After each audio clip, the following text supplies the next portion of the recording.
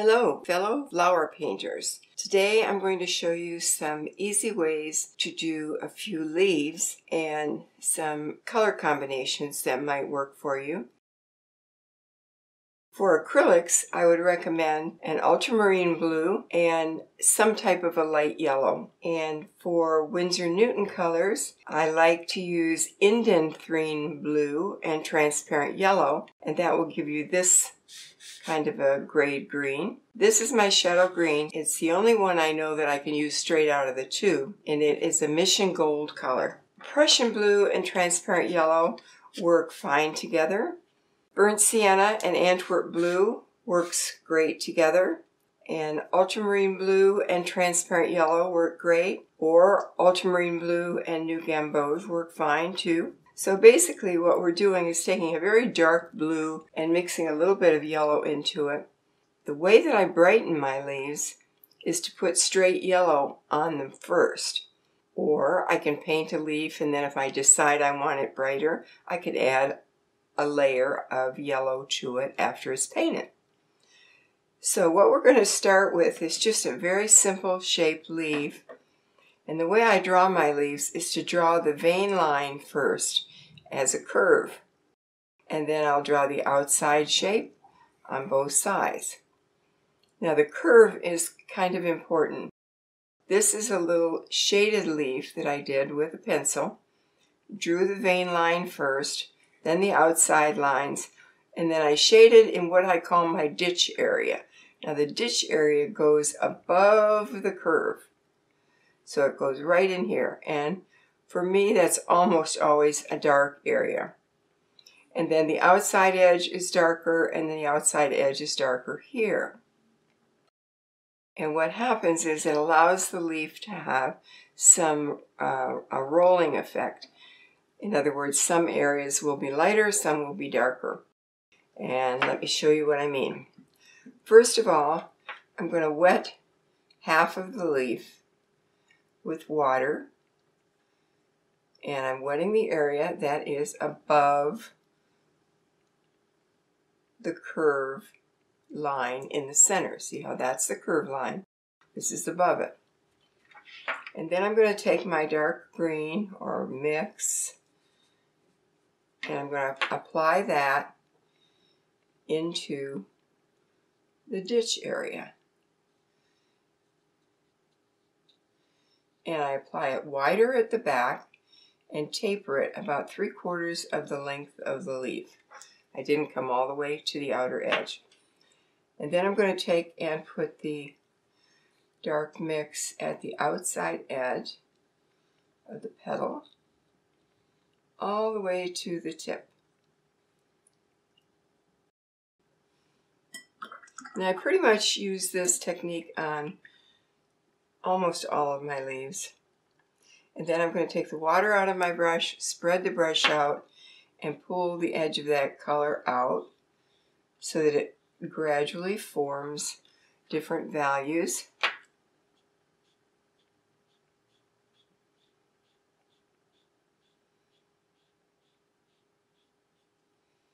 It leaves it lighter in this area. And do you see how it makes it look rounded there? Okay, now I'm going to take the flat brush and just with a almost dry brush clean up that little edge.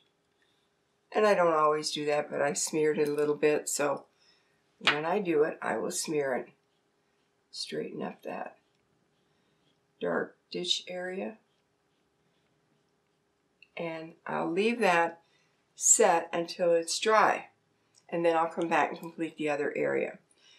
Now what I can do while it is drying is take a good flat brush that has a nice chisel edge, and by a chisel edge I mean that if you stand it up straight it's almost like a razor shape.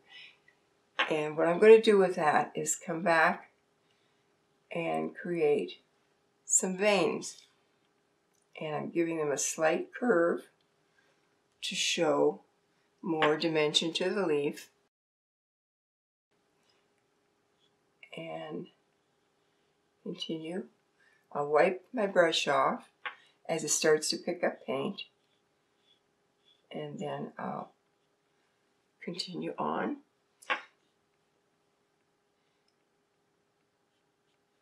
Okay. Then I'm going to let that dry, and when it's dry, I'll come back and finish this side. Now, say I wanted to have a leaf where I knew I was going to have it in an area where I wanted it to be more colorful or brighter, then I would simply put a wash of probably a yellow color on it. And when I'm doing that, I'm also wetting the paper.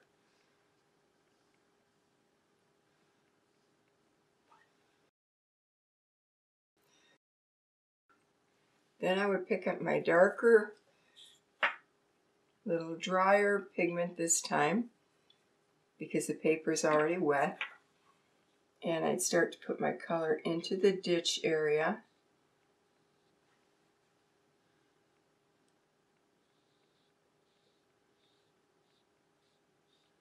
And along the outside edge.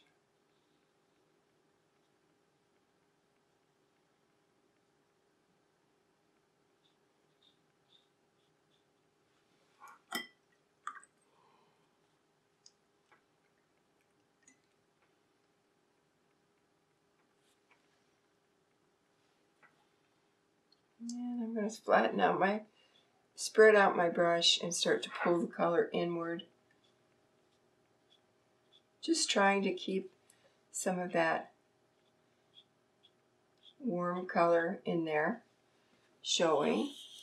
And then I'll turn it a little bit and spread my brush and flatten it and pull the darker color out that way.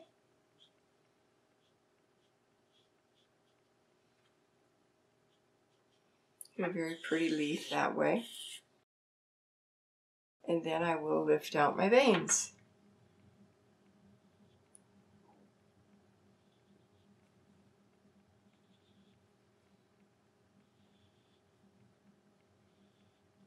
Okay. This time, I'm also going to lift out a center vein. And I can't lift it out too close to this line, so I'm going to go slightly above that line. And it makes it look like there is a vein raising up in that area. And I am going to go back and straighten that just a little bit. And while that's drying, I'm going to pull some of this pigment out and make a little stem out there.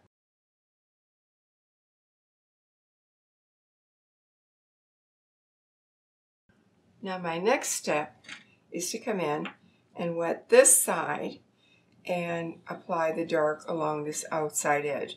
But it's still not quite dry, so I'm going to let it sit a few more minutes.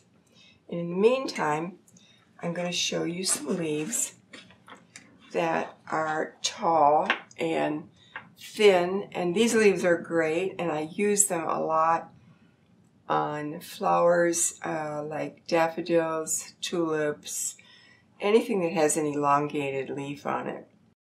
And what I do is I apply my color like this and leave a lot of spaces, and then with water on my brush, just let me say about 50% of the water has been removed, and so I'm carrying a little water back. And then I'll come in and I'll start to soften the color around by moving the brush with water on it, and you can see how it blends in and softens the color. Now when I'm doing several of them in a cluster, I'll just work with different colors on each group. So I'm going to do a couple down here, and I'll start with my shadow green and apply it. I think I'll apply it on the back side of this one. And at the bottom, if I'm at the bottom of the page, I'll go across like that. And then I'll start to chisel those colors up. Like so, leaving spaces.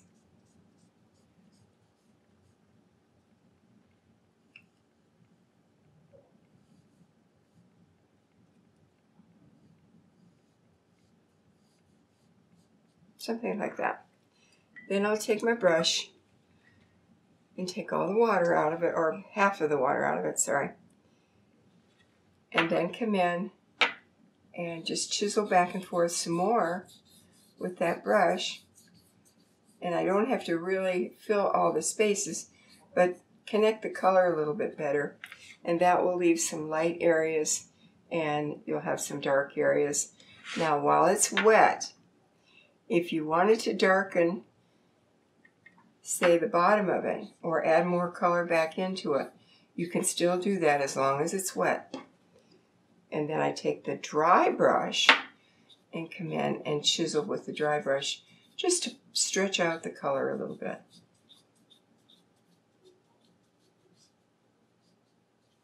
Yeah, it's a nice one. Okay.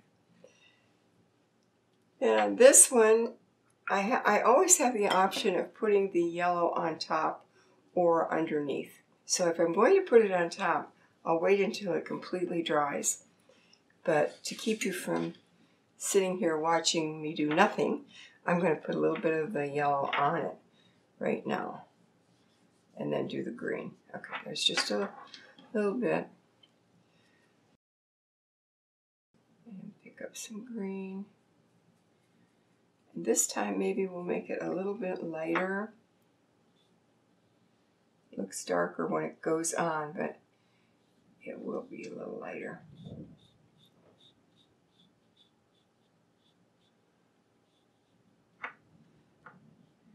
Like that at the bottom. Okay. Now I'm not even going to carry any water this time.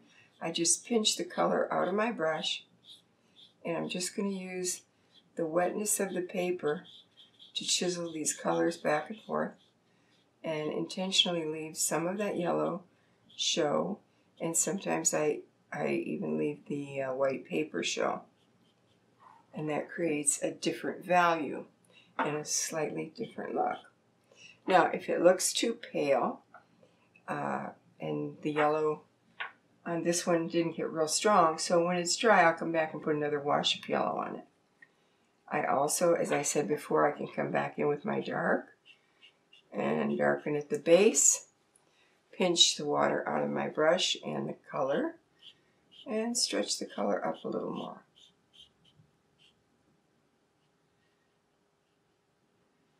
Okay, very nice.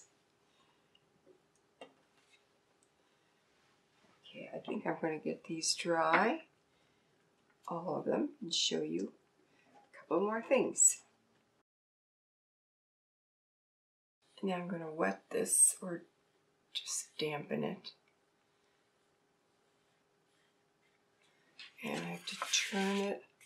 So I like to aim my brush toward the outside edge of the area that I'm painting, or to the line that I've drawn. And I'm going to aim my brush there with the dark along the outside edge this time. And if you have any tears or raggedness to the edge of your leaf, this is the time to indicate those.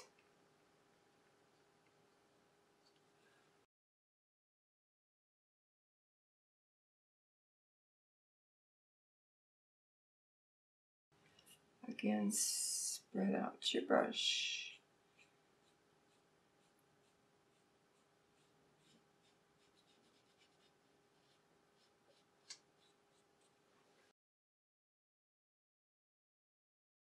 And pull your color inward.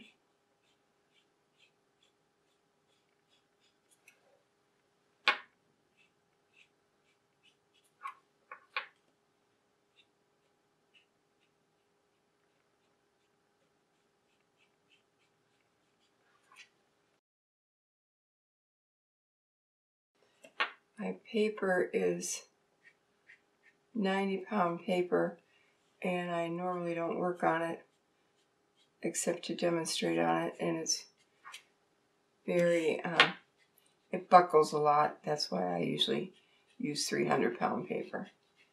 So hopefully you will be using 300-pound paper.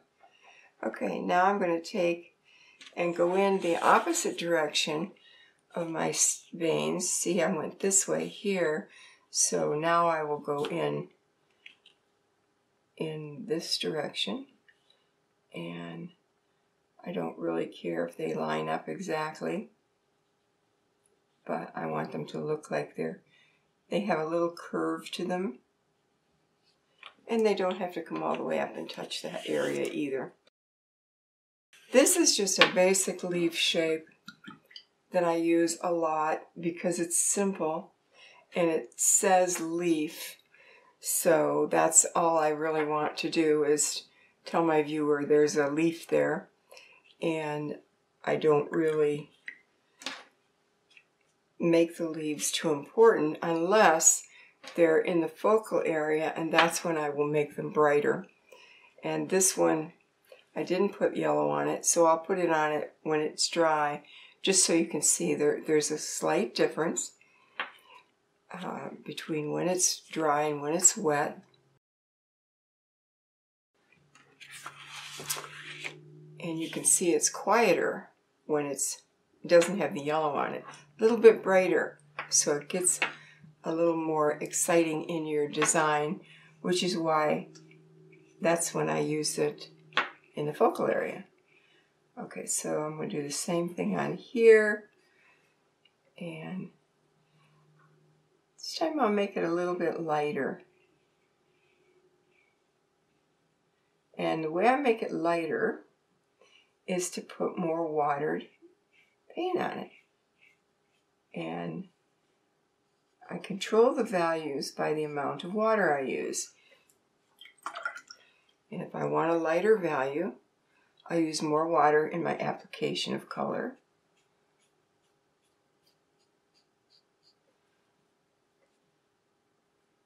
Because that puts a lighter value on.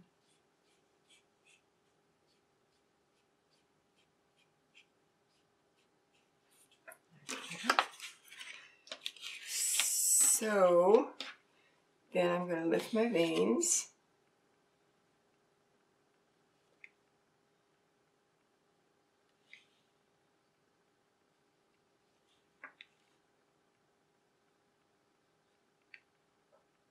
And got something like that. Okay. The other way to lift your veins is to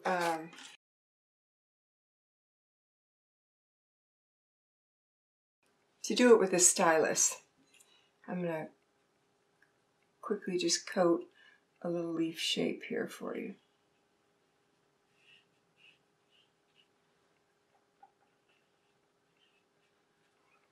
I think I need to make it a little darker.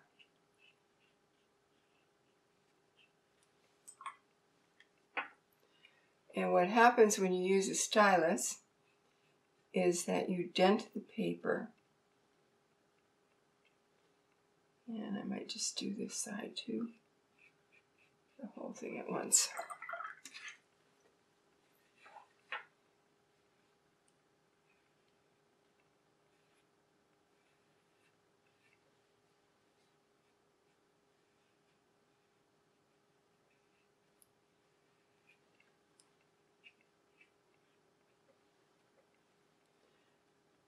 I'm just kind of pushing it around and trying to do it all at once,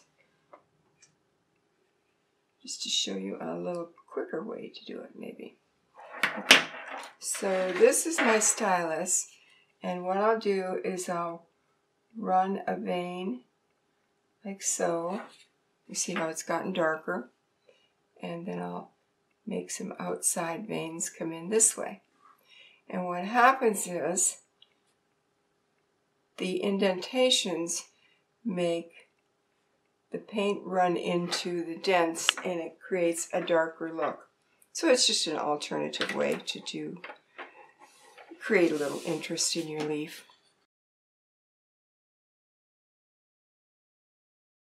Now on this one, I said I'd put some yellow on it so you can see what it looks like. Well, I can even do it here since I have the yellow on there already.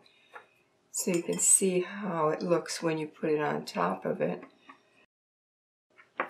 And it will brighten it up a little bit.